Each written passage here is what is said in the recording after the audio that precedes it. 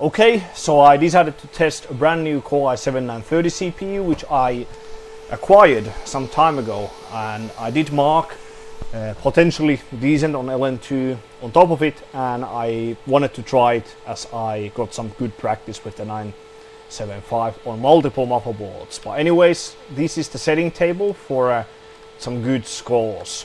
So you need to do double post. You need to post and boot like save, BCLK and PCI Express. You cannot boot 130 PCI Express straight away, so I always start at 220 and 110. Once this posts successfully, I can raise these two to like 250 and 130 without a full clock gen reset, or how's it called. If I change the encore speed, I always need to come back down to these two, because it will shut down and turn on, and that will hang if we have like 130 PCI Express enabled. So like so, CPU voltage 1.62, PLL around 1.45, VTT 158 and 1.9 volts on the memory. So pretty straightforward if you ask me. So now I'll try some more again.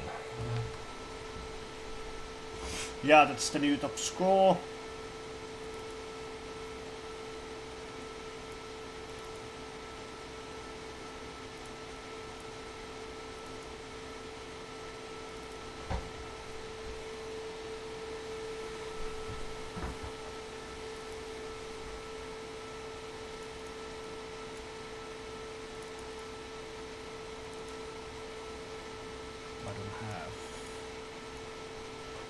Seems to be doing alright, a tiny bit better than my previous one. So here's a brand new record score in Super PI 32M at 6 minutes 44.812 seconds.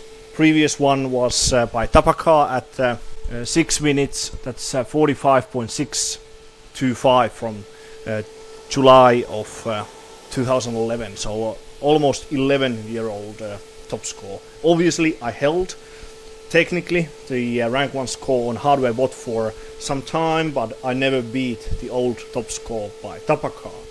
So 5.311 over 5.3 GHz for Super PI 32M. I think there's still headroom left. For Pifast and 1M, I think it's worthwhile to test with just dual channel like Sam did. So he did run LN2 for this score, so yeah, pretty alright. 4.8 on the Encore and over 2000 MEMS. 686 for now. Yes, looks a bit weird, but for some reason I've had better performance with 686 compared to 675. So I'll keep trying. But yeah, damn good result.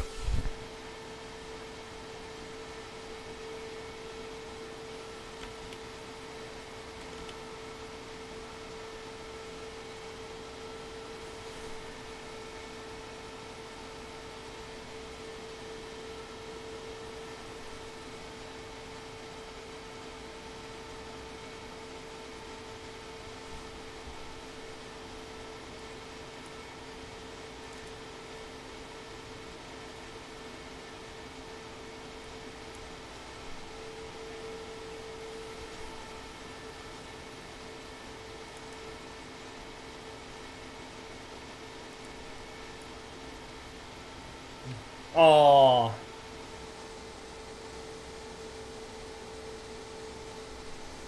Okay. That's yet another 32M top score.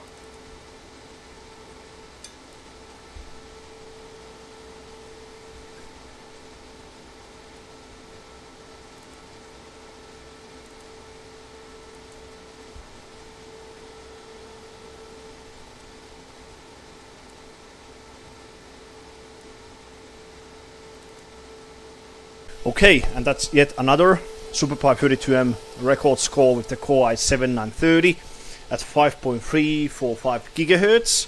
Encore at over 5 GHz as well, close to 5.1. And memory is at 2036, 686 20 60 command rate 1 timings.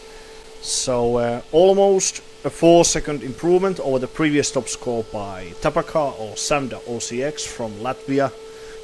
Netherlands, so pretty awesome. Okay, so the X58 part of this overclocking session is now over. So no big gains this time around, if you ask me. The brand new 930, which I now tested, is actually pretty on par with my previous 930.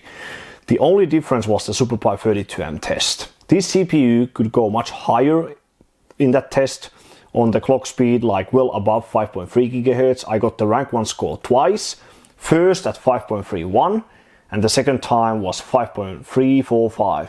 But then there was a very weird thing about the CPU. So I could run 32M very easily up to 5.35, but then when I tried to run Pifast after 32M, it would often fail pretty instantly. So the funny thing was with the CPU that it could run 32M much easier than Pifast. Now we have seen that on 775 platform, especially with E8600 and E8400 like Wolfdale CPUs. That's why I like to use Pifast as the bidding test on 775, like Wolfdale's especially. So no big gains at all. WPrime was actually far behind my previous 930 CPU. I think this one was somewhere around 5.2 something for WPrime. My old CPU was 5.35 plus for WPrime 32M and I think even on 1024M. So I think my previous 930 is actually the better CPU in the end. So I might actually sell this one, but at least I got the most important top score I really wanted to get, so the Super PI 32M. The maximum speed in Pifast and 1M was somewhere around 257 or 258 BCLK with CPU ratio of 21. So close to 5.4 GHz. I actually improved my Pifast performance by 300 milliseconds. So the best run was 15.6 something.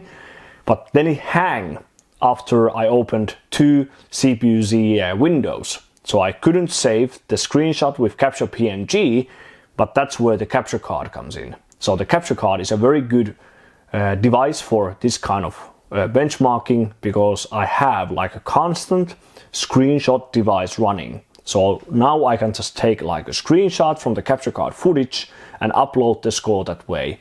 And if someone has any say about that score, I can always just show the video footage about the whole run. So still quite far behind Semyon in 1M and Pifast, so I definitely need to look for a better CPU. I tried dropping some of the memory sticks, but they didn't help at all. The maximum temperature, or the best temperature for this CPU, was between -105 degrees Celsius and -112. If I went colder, it usually became unstable. So that's pretty much it. So yeah, still missing 2 or 3 top scores with 930.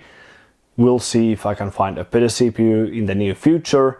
The most ideal CPUs for me to get the top scores on would be actually the 965 and the 975, because those are the flagship models on the Bloomfield family.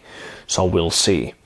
I still have maybe 30 or 35 liters of LN2 remaining, so I will use that on the brand new G7400 Pentium CPU that will arrive here tomorrow. I definitely need to confirm that CPU, and if I have some spare LN2 left after that, I might just try some E8600. So that's pretty much it, I guess.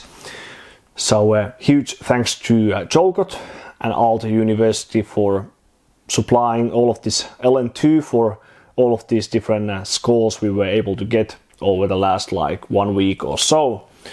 So yeah, thanks for watching one of my videos once again, and I will see you on the next one.